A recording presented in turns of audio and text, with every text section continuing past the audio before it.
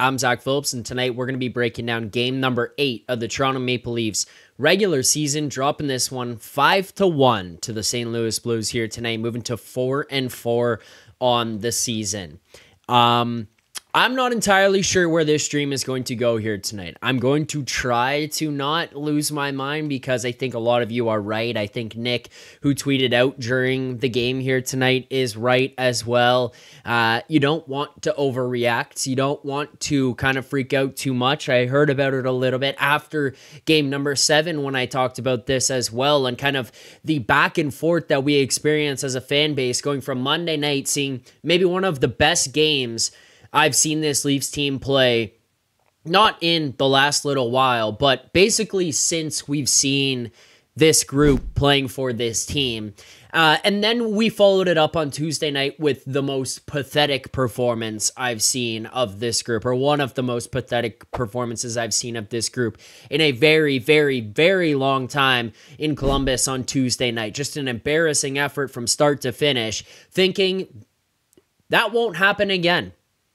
Thursday night, St. Louis, the Craig Berube revenge game. The boys hyped it up this morning. Braden Shen came on the show on Leafs Morning Take a couple days ago and teed up how he thought this one might go, how Berube wants to establish an identity with the team. We had videos coming out here from our post-game shows talking about how this was potentially a culture change that we had seen in this team. And I'm not going to overreact in terms of, oh, can they make the playoffs? Will they miss it this year? Are they going to be one of the worst teams? Are they a lottery team? No, obviously not. That's not the case.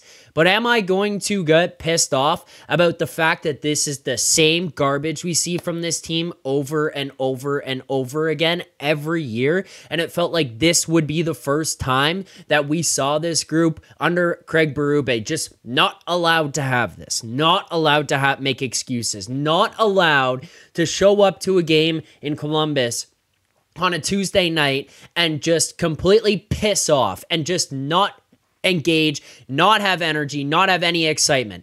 And then you go into this game here tonight thinking this team has to be different, right? This team has to have something a part of them. They've got to have something within in that locker room to say, we're not going to let down Craig Berube, the team that fired him, a team that he won a Stanley Cup for and let him go. We're going to get the Craig Berube revenge game and do it for him. Even if you don't win the game, are you going to show up and play? Are you going to show up and have some intensity and some effort for him? And then they just did not. They just did not. Jeffrey Curry in the chat. I said before the season, this is a wild card team. I stand by that. Jeffrey, I think that's an out to lunch take. I'm not going to lie. I know we're talking about how this team is looking kind of pathetic right now and through this. That's pretty absurd to me. You want to talk about overreaction? There you go. That's some overreaction. That's not going to happen. I'm more talking about their ability to win and go far in the playoffs. These are the things that need to change. Are they going to go 500 the rest of the way? No, they're not.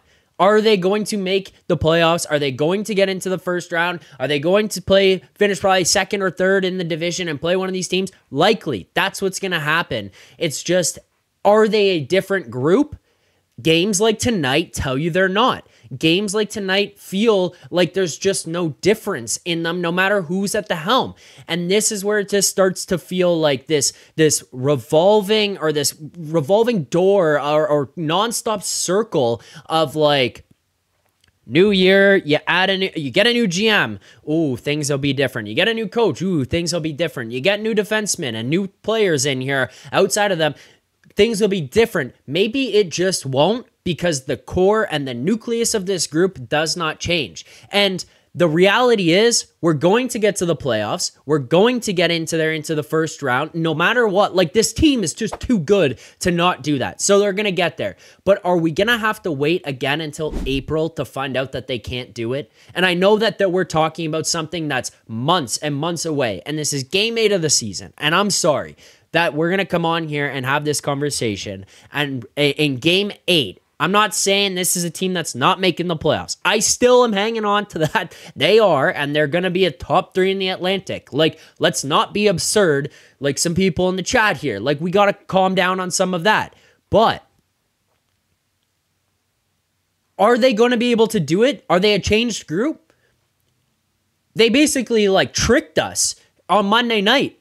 We came on here and said they played 60 minutes through the first 6 games. It felt like they were 6 for 6 for starting on time. They brought intensity. They brought energy. They were blowing guys over. They would just run through the other team. They would finish checks. They gave you no time, no space. They just took it all away.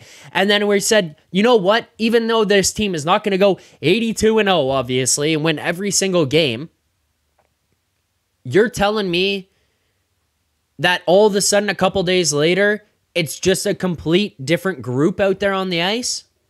You're telling me that we're just going to watch an entirely different team?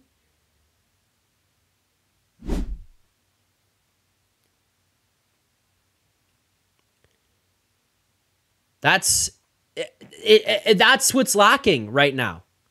That's what's lacking from this group. Anything different. And it's because I feel like it's because these same guys are here. No matter how much you change the rest of it, the country club attitude that had been installed in this team for the last 9 years was accepted and fostered, has continued, and you can't get rid of it unless you just, that's when you take the drastic measure. I'm talking the overreact and going nuts, is ship someone out. You want to wake up that room? Someone's got to go then. Because otherwise, it's just going to be the same carousel of shit for this whole season. The first line. And it's hard. I hate it right now having to talk about this because the first line, seeing Matthew Nyes and the way that kid plays and how pissed off he gets and how feisty he is and how much he gets involved in stuff and how much he won't back down on things. I hate having to come on the show after and say, oh, the first line. The kid's a fucking animal. This guy's amazing. I'm not talking about amazing, mind, blow you away, gonna get paid like Crosby, Ovechkin, McDavid, amazing. I'm talking about amazing in terms of this guy is everything Leafs fans want. He's got some skill. He plays hard. He won't back down from anyone. He fights till the final whistle. He brings all of that to this team. And he's just a kid. It's like Debo, first line, minus Nyes. Yeah, the first line has stunk. One of my buddies texted me during the game. I hadn't even seen the tweet. He texted me during the game. A tweet from Luke Fox Jukebox. Nyes, Matthews, Marner line was -5 over the last 5 periods.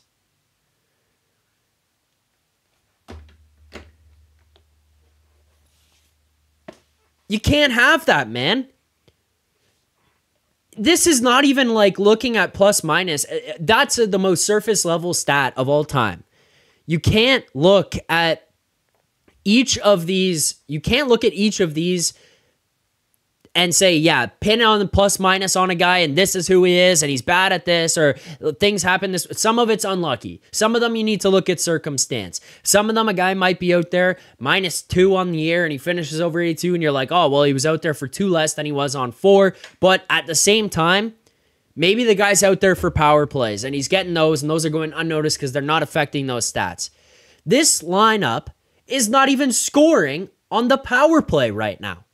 You can't even create with an extra man on the ice to the point where it feels almost like it's you need to just decline the power play.